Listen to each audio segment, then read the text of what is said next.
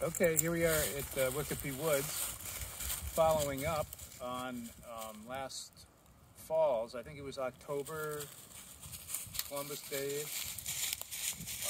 middle of October. We had this beautiful fall weather and I came out and sprayed honeysuckle glyphosate with a foliar spray. Made a long video of it actually showing the process. So we're back now. This is now essentially May 1st and we're back looking at the results to see what kind of control we got. And we're looking around and I'm just very happy with this stuff. You can see I missed one here. So the question is this really starting to leaf out? The answer is yes. This was in a bit of a shadow.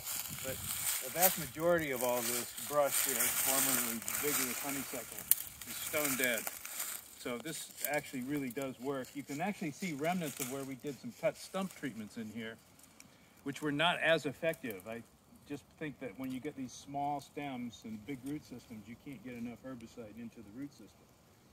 So hence the foliar spray. And again, the later the better. October was just perfect. It was a great conditions. And you know, we just took this right out over acres. We certainly found, I bet I got 80 or 90% of it. You can certainly see where I missed, right? But now it's easy to mop up next year. So we'll have 99% of it by the end of a year from now, and we'll all be dead. So it does work. You just have to do it.